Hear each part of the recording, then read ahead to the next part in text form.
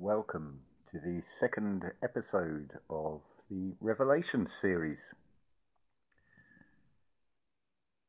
Things have been rather busy here lately, as I've shown on a previous video with this conversion and the restoration of a fireplace. So we may, hopefully in a short while, be able to do fireside chats, as it were.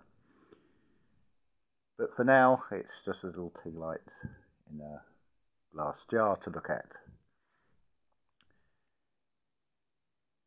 So I don't know how you all feel individually. Certainly astrologically, things are looking very positive. And I hope that you are feeling that. But of course, with retrogrades and things and various planetary movements and things, depending on your star sign and where different planets are placed in different houses, will affect how you're affected.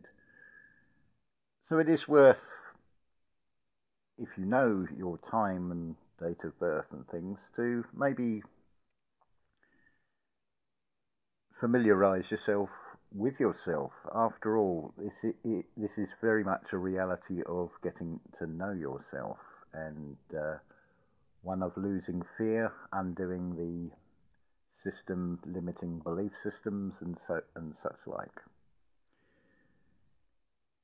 To help with that, and particularly I feel as we're now in December, the darkest month, as it were, of the year, December and January, with less light in the external world, of course. So I'm offering a light for anybody wishing to accept. That is mentoring. I can only, of course, speak from personal experience of things, but I feel it always helps to communicate with others, get different perspectives, and in turn be able to offer different perspectives. Ultimately, it is to unlock what is actually inside of you. This reality will do all it can to convince you you are just a physical body. It's this literal materialist outlook. But of course, that is so easy to disprove. For example, with your 5 external senses, are you aware of radio waves, television signals, Wi-Fi signal? Without the right device, of course, they go undetected, they're passing through you, and yet without the right equipment, you cannot detect them. That is equally so about this experience from birth to death that we call life. And you have all the tools inside you, but it's whether you can unlock them inside yourself. This what is often called an awakening experience is really just learning a language that is internal, a language where you learn to listen to what your body is communicating to you, what your heart is communicating to you, and what your gut feeling is communicating to you. There is such a thing called truth. You only have to look at the etymology of that to see what is right in the middle of those 5 characters, those 5 letters. It is you. It is you and I, all of us. There are many stories that have passed into mythology, and many things that are fascinating, and many will strive to prove or disprove or give interpretations on things. So what actually is the truth? That is something that you will only know through experience, through what resonates with you. Go with the gut feeling on everything. That by far is your best guide. It doesn't matter what the external world is presenting or what others are saying to you. Stay true to self. You are, after all, and it is described this way, that the human body is a vessel. You have to have a physical body in which to operate in a material realm. It is just a vehicle that you actually carry about.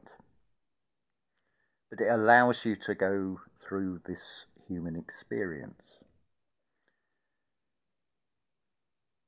But it's unlocking that communication with inside oneself that is critical. And that is what I am offering.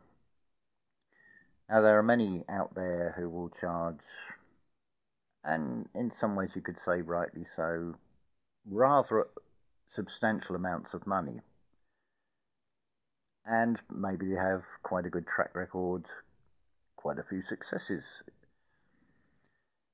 But I'm working on the other end. I don't need much in a material sense, so I am not charging exorbitant prices. This is more reciprocal exchange. So I'm setting a base figure of just €5. And it is entirely up to you how much you wish to communicate. I would suggest a once a week chat. It could be done through WhatsApp or through Telegram or even Messenger. But you set the pace that suits you. This is the thing. I'm not here to tell you what's right or what's wrong or what you should or shouldn't do. I'm here to be a listener, an observer, and from what you tell me, perhaps I can give you another perspective or change or offer you a change of perspective so things don't feel so bad. Because certainly when you go through this process of spiritual awakening, it can be very daunting. It's not very pleasant, and it gets to the point where you wonder what it's all about and how can you navigate your way through it. So I can offer a personal perspective. Like everybody else's personal perspective, it will be unique. But I feel that there may be some bits and pieces that may spark something in you, because it all comes from within you. I can only help to guide if you so wish. But it's entirely up to you, excuse me, what you do with the information. It's implied that we have free will, but that's debatable, because it would seem to be from birth to death, there's A to B to go through, and you will be given various presentations, which is ultimately you're encouraged to pick a side. But of course there is a middle path where you can stay neutral to it all.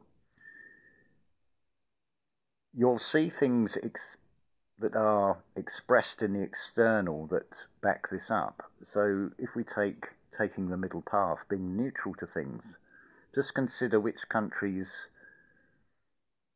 superficially would appear to be neutral and how prosperous they are. Straight away you could say like Luxembourg, Liechtenstein, Switzerland, Sweden, Monaco. That's in the material sense, but this is in the spiritual sense. And as you go through the process, it becomes this amazing and fantastic journey that I know there's many that will say, I don't want to come back here. But it comes to a point when, and I'm speaking from personal experience, a feeling of gratitude for all that is and the world I find myself in. And it's like, maybe I'll go round again, because the greatest pleasure is being able to go through experiences which then allow to be able to pass on those experiences in the hope that it helps lift another out of maybe the fear, out of the dark shadow times of your life. It's a stage that anybody who's started to walk on this spiritual path will go through at one point or another, and it isn't pleasant. It can be absolutely awful, and there are times where you may feel like, oh, I just want to give up. But what keeps me going through this is, would I want to do it all again? I've come this far, would it not be better to keep going, rather than throw away all the experiences that have been gained? And because up to the age of 7, when you come back into this reality, into a new body, young children don't come from this conscious mind.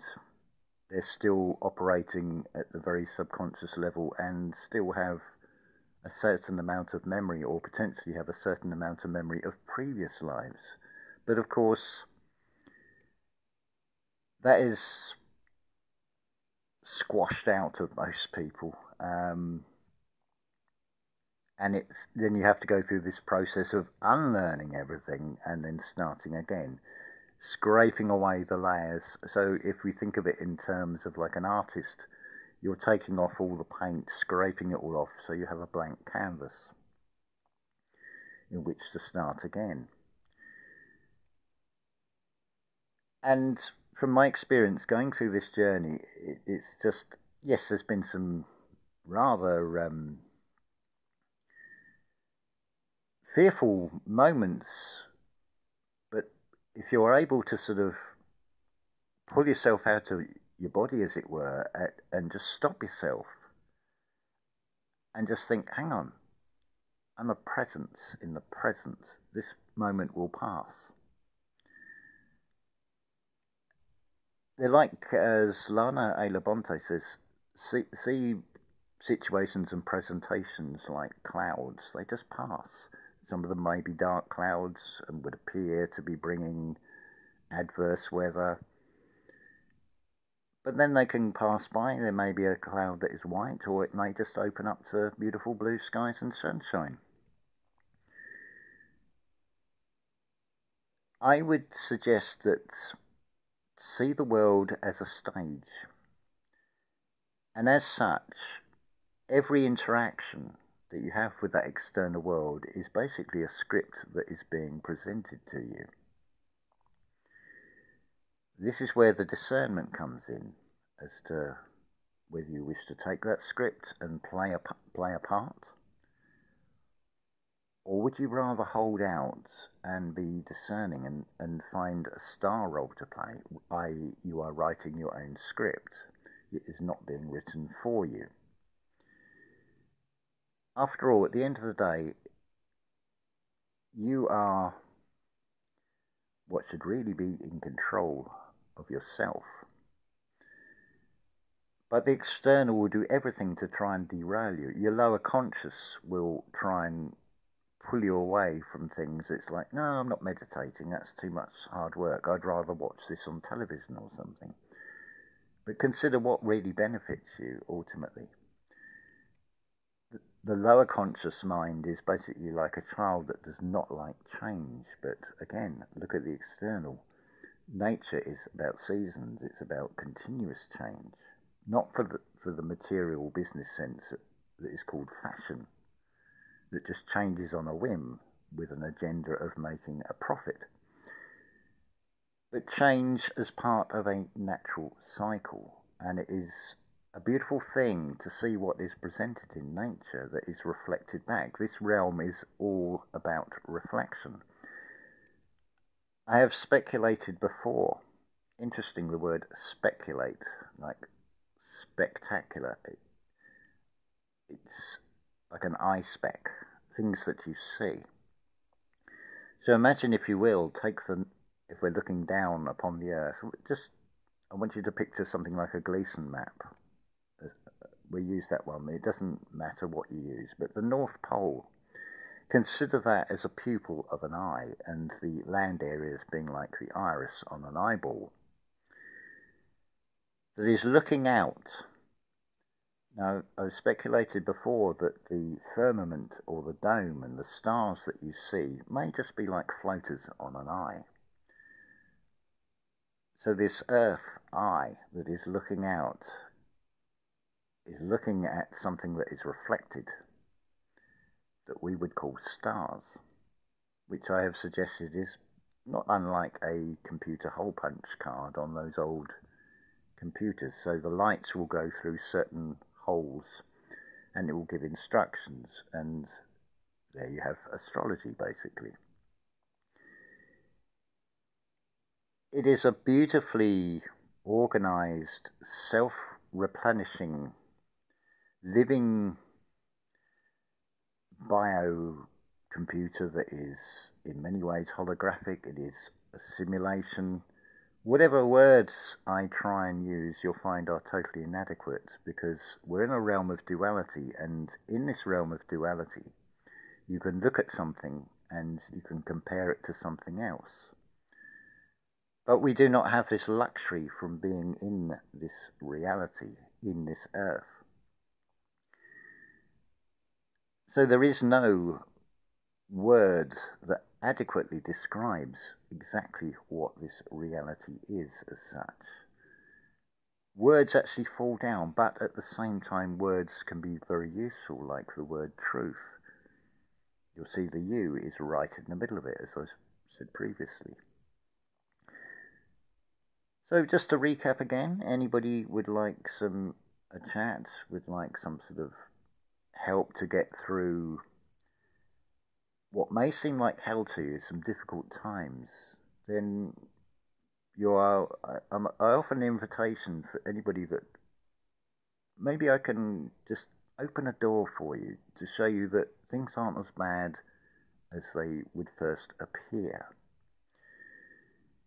This realm is very much about getting everybody to react, which is going to come from the more animalistic side of man, which is another part of your constitution. But it comes back to that saying about getting over oneself. By that it is basically handing over the controls to the higher self, rather than letting the lower self, that is very fearful of change, running the show. It's like a dog that has not been trained. You've got to keep it on a short leash, because it will want to pull you off in all types of directions, just like an untrained dog on a lead. It wants to go to that tree, or it wants to go over there, and you've got to pull it back in. So maybe I'd be in a position where I might be the right person to help you. Who knows? The invitation is there that for those that wish to take up the offer. So I think we'll leave that there, and hopefully I hear from you. But it matters not if you don't. I'd rather do the one-to-one chatting so I can give my full attention rather than do groups and things. There are plenty of people who offer group things and whatever. But just go with what feels right to you is what I would suggest. So I hope that has helped and given you another option to help you find yourself. That ultimately is what this is all about.